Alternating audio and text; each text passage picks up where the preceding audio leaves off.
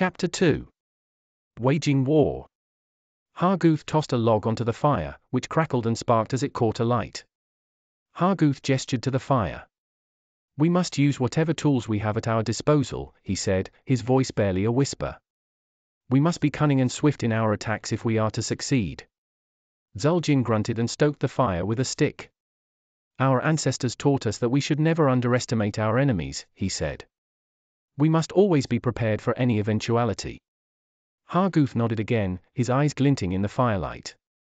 "We must also remember that fortune favors the bold," he said. "We must take risks if we are to gain the upper hand in this war." "It is true," Zul'jin stated solemnly and tended the fire, "that it takes a great deal of resources to raise an army. We must be wise with our resources and not squander them if we are to succeed." He paused and gestured with his hands as if counting something out.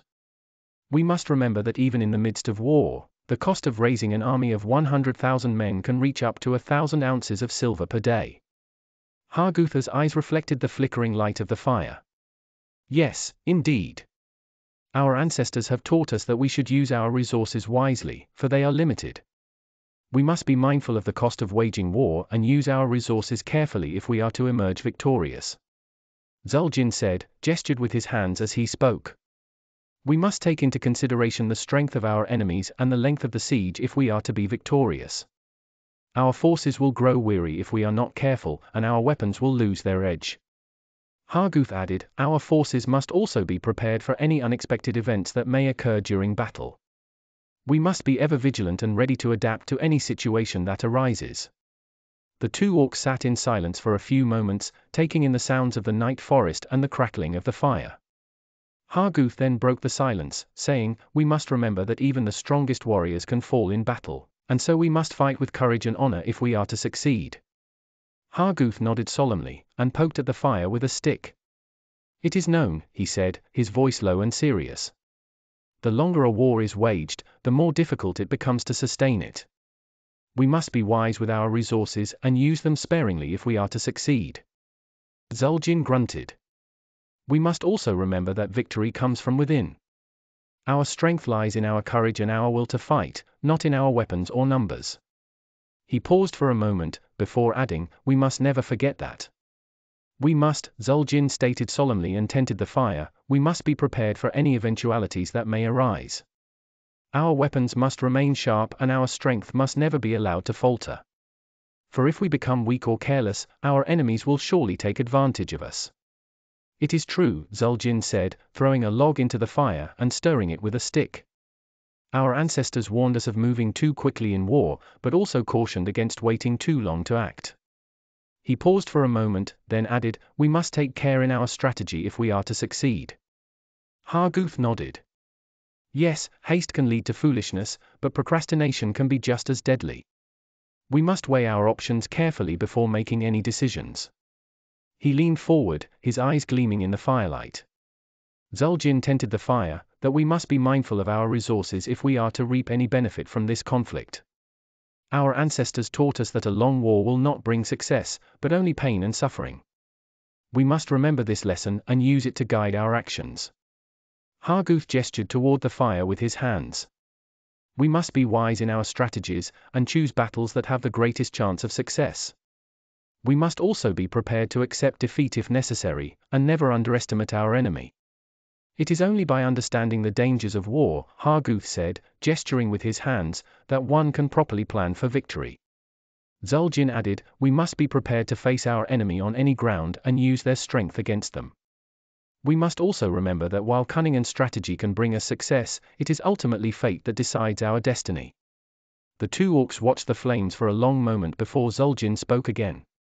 "We must never forget that in order to win, we must always act with courage and conviction. We must be wise in our use of resources," Harguth said, gesturing to the fire with one hand. "We cannot afford to waste our strength on needless battles or ill-prepared campaigns." Zul'jin nodded, adding, "Our ancestors have taught us that it is wise to prepare well and expend our resources sparingly. We must be prepared to fight with what we have at our disposal, rather than waste time and energy gathering more." He paused, then added, "It is also important to remember that we are not alone in this war. We must be mindful of the alliances we make and their implications. Zul'jin said, "It is wise to bring the necessary supplies with us from our own lands. But we must also remember to forage on our enemies if possible. This way, we can ensure that our army has enough food to sustain them during the battle." Harguth added, "We must also be mindful of the terrain and use it to our advantage. Our ancestors have taught us to make use of the landscape and take any opportunity that presents itself." He paused and looked into the flames of the fire, his face solemn. "Let us not forget the importance of strategy and careful planning if we are to succeed." Zul'jin gestured with his hands to emphasize his point. "We must be mindful of how our war efforts will affect the people and resources of our lands. We cannot afford to deplete our resources in pursuit of victory." He paused for a moment before continuing, "We must always remember that the outcome of any battle lies in the hands of fate as well as in our own strategic planning." Harguth added, "We must also be mindful of how our actions could impact those who are far away from the conflict.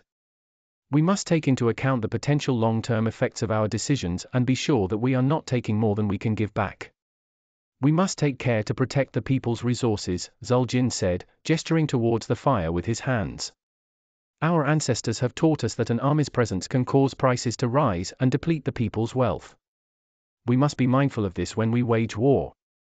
Harguth added, "Our strategy must also consider the morale of our troops. If their spirits are strong, they are more likely to prevail in battle." He paused for a moment, before continuing. "We must also remember to guard our supplies and not let them fall into enemy hands. Our people will suffer greatly if our resources are depleted," Harguth said with a heavy heart. He gestured to the fire, his hands making swift motions in the air. "We must be sure to plan wisely and not overextend ourselves or we will face ruin." Zul'jin nodded gravely. "It is true that war drains away the strength of a tribe. We must take care to conserve our resources and use them only when absolutely necessary." He paused for a moment before continuing. "It is so," Zul'jin said gravely as he stoked the fire. "We must take great care in our strategy and preparations if we are to win this war. Our ancestors have taught us that success lies in the careful use of resources and strength. We must not waste what we have and be mindful of our supplies, for it may be our only advantage against those who seek to harm us." Harguth added, "We can make all the plans we want, but ultimately, victory or defeat will depend on the gods." He gestured to the night sky above them, punctuating his point.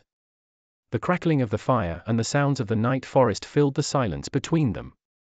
"It is said," Harguth began, gesturing to the fire with his hands, "that a wise leader knows how to take advantage of their enemy's resources. A single cartload of their supplies is worth 20 from our own stores." He paused and added, "We must be sure to use this knowledge to our advantage in battle." Zul'jin frowned slightly as he stared into the flames. "Yes, it is true that we must make use of what our enemies have in order to succeed. We must also remember that our own supplies are limited, so we must use them wisely." He grunted in approval and made a gesture with his fist, indicating his agreement with Harguth's words. Zul'jin gestured with his hands. "We must make sure our warriors are motivated and ready for battle. They must be well rewarded for their efforts if we are to gain any advantage from defeating the enemy." Harguth nodded, then added, "We can only do our best and trust in Tempest to guide us." He paused for a moment, looking into the fire, before continuing, "We must also take care to use our resources wisely, and not to waste them on unnecessary battles. The wisdom of our ancestors is clear," Harguth said, gesturing with his hands for emphasis. "Those who are victorious in battle must be rewarded, and those of the enemy must be treated kindly and kept." He paused and looked into the fire, then continued, "We must also remember to not only take the spoils of war, but to use them to our advantage as well. We must replace the enemy's flags with our own, and use their chariots in conjunction with ours." Zul'jin nodded and gestured towards the fire. "Indeed, it is wise to use the conquered foe to augment our own strength." He then paused for a moment before adding, "We must also remember that victory is not guaranteed and can be taken away from us at any moment." Harguth slowly stirred the fire with a stick. "We must remain vigilant and use every advantage we have to our fullest potential." Zul'jin said, "Let us not waste our resources on battles that have no hope of victory. We must be strategic and use our resources wisely." Harguth frowned and added, "And we must remember the old Orcish proverb, a good warrior knows when to fight and when to retreat." We must be wise and use our power sparingly, for it is a precious commodity in times of war. He gestured towards the fire with one hand and added, "Let us heed this wisdom as we plan our next move." "It is known," Zul'jin said, gesturing to the fire with his hands. "The leader of armies is the one who will determine the fate of our people. We must be wise in our decisions and use all of our resources if we are to have any hope of success." Harguth nodded. "We must understand that the outcome of any battle lies with fate, but also take responsibility for our part in it. By being prepared and following the wisdom of our ancestors, we can influence the fate of our people." He paused, then added, "And may Tempest grant us victory."